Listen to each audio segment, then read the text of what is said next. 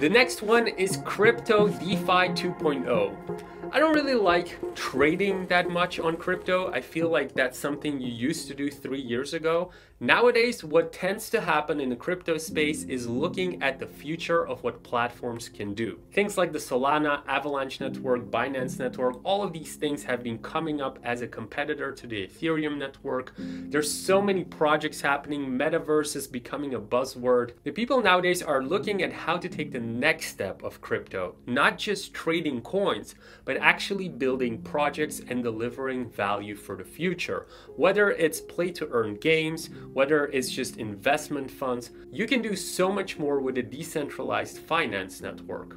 And so what I've been looking at in the last year was DeFi 2.0. This is where you can buy a coin and stake it. And by staking it, you actually earn interest. And it can vary from kind of stable projects in this space that offer around about 100 to 200% a year, up to more risky projects, but with big visions that offer 80 to 100,000%. DeFi 2.0 is in its infancy, and I feel it's the next big thing for this year. If you have money left over, I would say don't risk more than 10% of your savings, but if you have that money left over and you are interested in the next step of crypto, DeFi 2.0 should definitely pique your interest. You don't need a lot of money, even though you do need enough to diversify, because some of these projects can go bankrupt, which is why it's high risk and you do need a little bit more money than when you trade with stable coins or any of the projects that I've mentioned before. And that brings us to the most expensive thing, but of course this one will stand the test of time: real estate vacation rentals.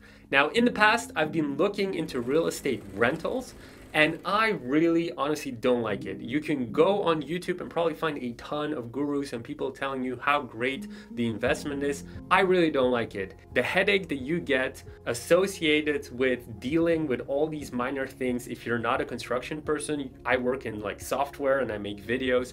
I really don't want to be fixing bathrooms. Real estate rentals is pretty much that, and so I really didn't like that part.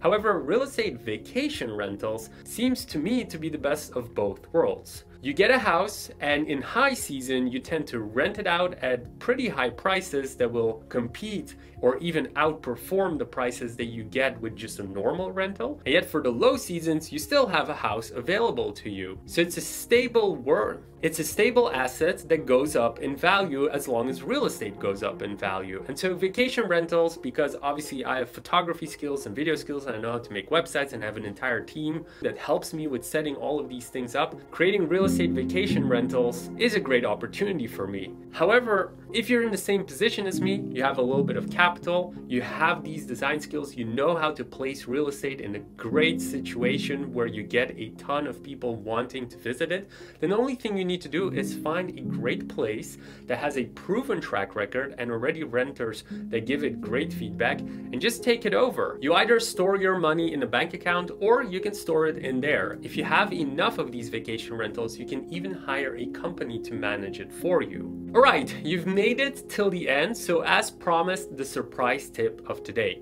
If you go on YouTube and search Audible sponsorships, you might find some YouTubers who are giving away free trials. I'm not sponsored, so I don't really have those offers for you. However, hopefully that tip helps. And if you find a good YouTuber, just share the referral link in the comments below for other people who watch this video. Pass it forward.